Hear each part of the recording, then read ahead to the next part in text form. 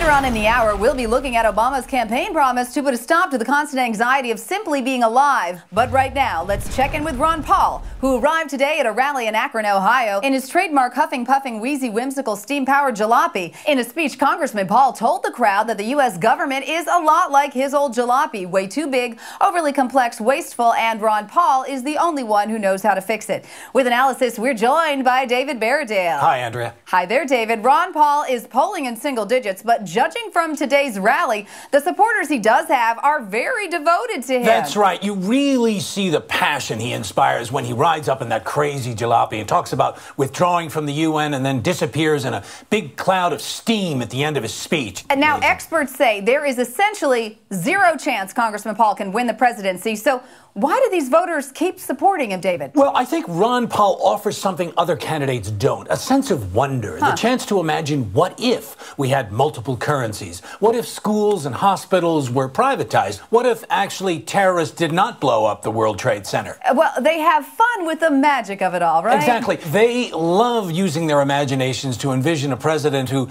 doesn't talk to foreign leaders and rides around on a hot air balloon. That's right. That balloon, he rode that to a fundraiser last month. Right. He told donors the balloon represents all the hot air in Washington and ballooning military spending. But are stunts like this helping Ron Paul gain new supporters? Take that town hall debate in New Hampshire where he argued his points through a cadre of trained singing cats. Right. I mean, I can't even recall what he said the Honestly, cats stood for. I can't either, but at the end of the night, when the cats jumped one by one into his sack, his supporters gave him a standing ovation. I hate to cut you off, but we actually have some breaking news about Congressman Paul coming into the war for the White House bunker right now. Let's go over to Jason Copeland in the Democrat Grid. Jason? Yeah, Andrea, this is really big. Apparently, Ron Paul has emptied the city of Akron of its entire populace. What happened? Well, from what we can gather from our sources, after finishing his stump speech earlier today, Paul drove to the edge of town on his jalopy and blew a single ethereal blast on a strange horn of some sort, after which every man, woman, and child started following him out of the city. Is there Now, just one second. This is quite dramatic. Take a look at this camera phone footage of that happening. You can hear the crowd complaining about Washington insiders and the high price of gas, and then the video cuts out. Is there any indication as to where Ron Paul may have taken these people? Well, you know, the only clue that we have right now is a scroll that he posted on the door of Akron City Hall. It reads, "Seems as though the people of Akron have disappeared into thin air, much like the Federal Reserve's accountability after the dissolution of the gold standard." Amazing. Very curious. Okay, Jason, we need to take a break, but we will get back to you as soon as we return. All right, now we'll also be discussing Mitt Romney's decision to invite the middle class to a meet and greet at his estate in New Hampshire. Stay with us.